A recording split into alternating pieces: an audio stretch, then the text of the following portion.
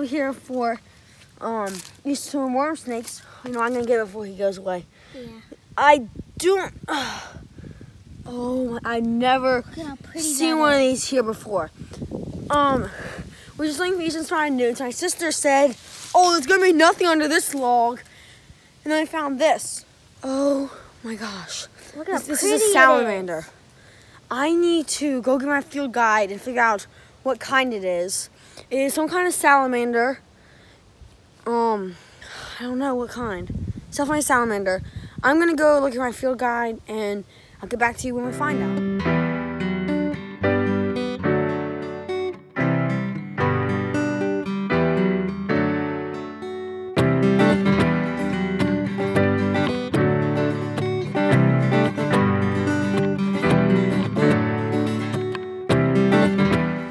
So I knew it was salamander that was native to here, and I couldn't quite figure out the name. So we looked it up, and it's a spotted salamander.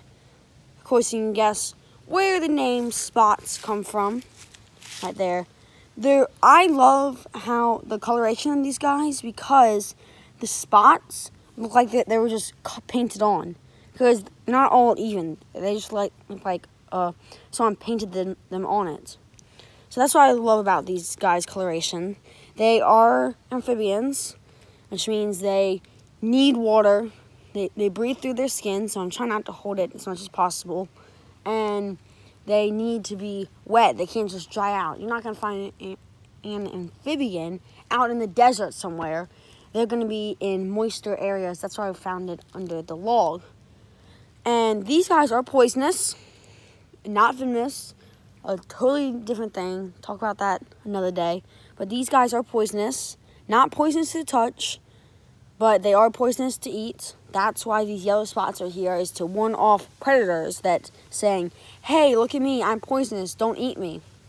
So salamanders, let me first say, all newts are salamanders, but not all salamanders are newts. So the eastern spotted newt that we found in the pond, most newts are going to be living in the water most of their adult life. They're built for the water because they have a certain kind of tail that's built for using to help swim. This guy and a lot of other salamanders will stay in land and go places where it's moist. So that's kind of cool. That's kind of difference between newts and salamanders, but technically they're the same thing. They are going to be eating. They are insectivores, so you can probably gonna most find them eating worms and maybe some smaller crickets and ants maybe. So they're just gonna be eating your typical small amphibian diet, insectivores. Not really anything interesting to say. I know some amphibians can regrow their limbs, but I don't know whether these guys can. I think they might be able to, but do not quote me on that. But I'm going to put this guy back. What I'm going to do is I'm going to put this down like this. Put him right here for now. Get him in a little bit. Move this here. Move this here. You always want to put whatever animal you're catching right back where you found him. So, back right in there. I don't know how well you can see it. Oh, and he's going into this log. That's a good camera shot. So, he should be nice and happy whatever log he's in, it should be nice and moist. This log that looks like he's going into had a lot of crickets, so that'll be good. See now, where is he going? Oh, I see him. It's right there. But, yep, that's the spotted newt.